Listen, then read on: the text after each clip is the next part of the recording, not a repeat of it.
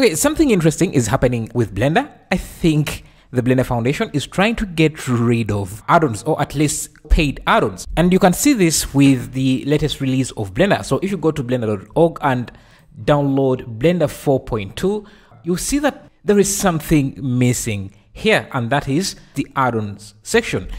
I think in Blender 4.0, Blender extensions were introduced, but I thought extensions were going to be a completely different thing from add-ons. My thought was that there would be add-ons and extensions as separate things, but it seems they're trying to replace add-ons completely with extensions, which would not be that bad, because if you look at this, they seem to be doing the same thing, except you have to download the extensions on blender.org repository, which would not be bad. This would be it. You can upload your own add-on and it will be downloadable directly within Blender. So if you look at version, let's say Blender 4.1 here, if you go to the preferences, edit preferences, you see the add-ons option. If you click on the install, it takes you directly to your download directory so that you can install the add-on the way we have been doing it for years. But now if you look at what they have done to 4.2, you can see the add-on section has been replaced by extensions. Now you can still install add-ons.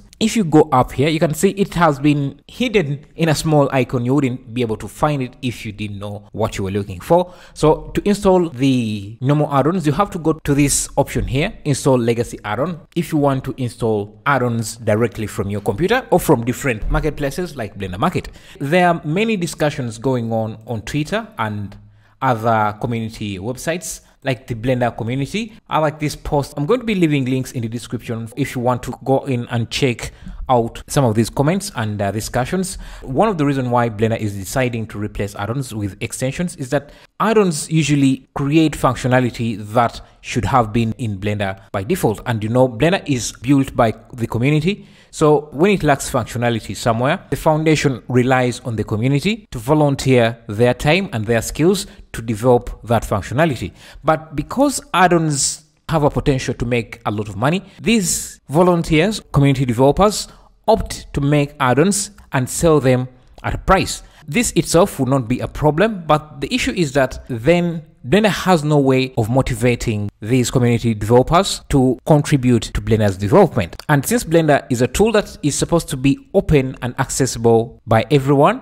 this creates a subset of users or artists. Artists who can afford add-ons are able to use Blender with more functionality than artists who can't afford these add-ons. So I think Blender's move to cap this, they're introducing extensions and maybe planning to, I can't confirm this, but it seems like they're moving in the direction of getting rid of add-ons, especially add-ons that are known directly from the Blender's repository. Now this would not be a problem, but the issue is that add-on development takes a lot of resources, takes a lot of time and a lot of work, a lot of experience. So marketplaces like Blender Market have created this incentive to developers to keep updating the add-ons they create and add new functionality in Blender, like you have been seeing add-ons after add-ons, bringing totally new features that we would never have gotten in Blender.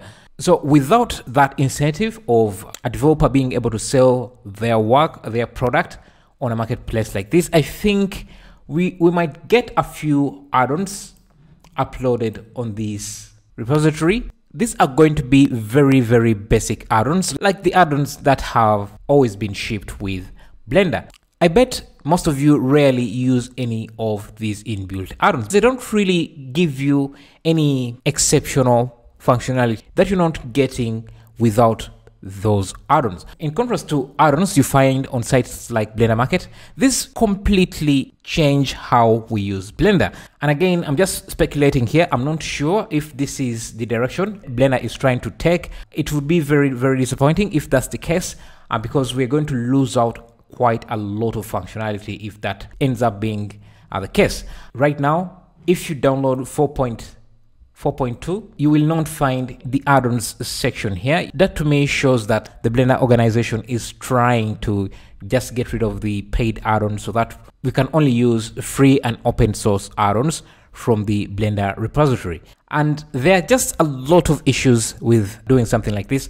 And like Are there any file limitations? Because we have seen add-ons that are just massive libraries. Something like vdblab is a library of smoke simulations, and these can be really large files.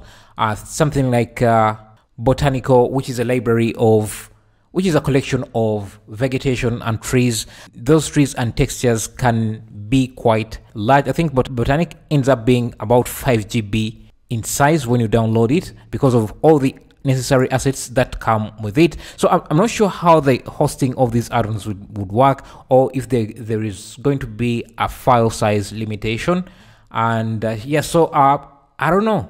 I can agree with most of the artists that this is not the right direction for Blender. Yeah, I'll keep you posted and updated and see where things go. I'm going to be leaving links to all the different discussions that are going on, and I'll see you in the next video.